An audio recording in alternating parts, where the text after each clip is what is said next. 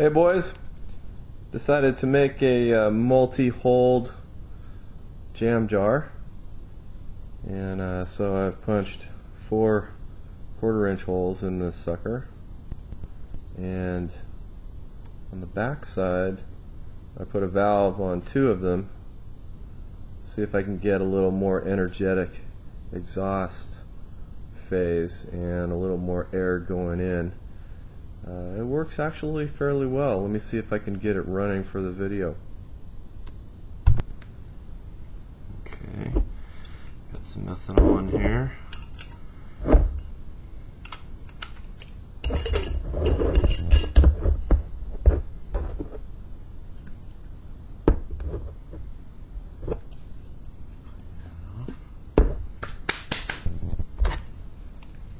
we go.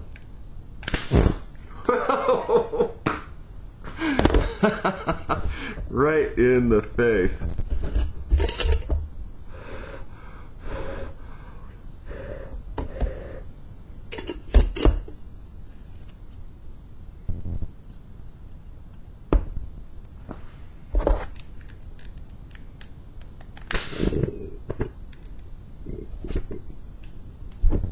Okay, it works a lot better than this, I know. I usually just blow in it from a distance here,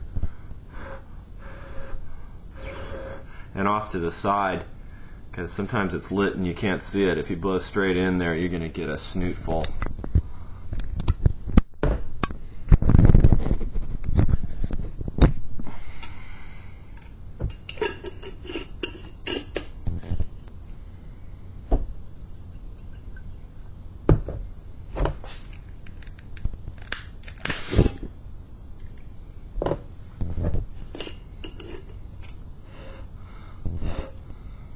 I guess the only thing I can say about jam jars is you need persistence.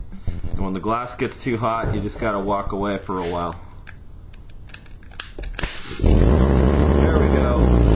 And I can see the valves functioning. Wild. I'm gonna take a sound file of this. Snapped it. I'm gonna take a sound file of that and compare it to the natural frequency of the valves, and maybe I'll make some changes to the valve to get it to the right time. Here I got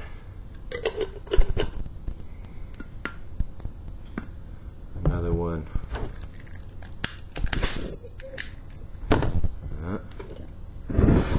See, there it was. It was on fire.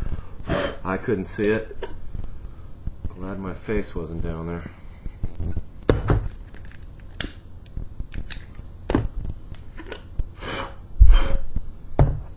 Get some more methanol. This is the jam jar friend. Heat, pure methanol, alcohol. Put a little bit in, about a tablespoon. This one here I put 5 holes in. Usually you put about a 7/16 or a 1/2-inch hole in a bigger jar here. Small jar like this. This salsa jar is. I would usually put a 7/16 hole in. This time I tried 5 5/32 holes, just to see what's what. Seems to be a little more energetic. So let's try this one.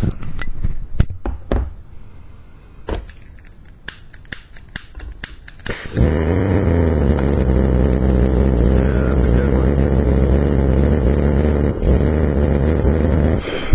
Okay, I blew it out. I don't want to blow this one up. So, anyhow, I want to play with those valves there. I'm going to analyze that sound file. Let's see what's what. Talk to you later.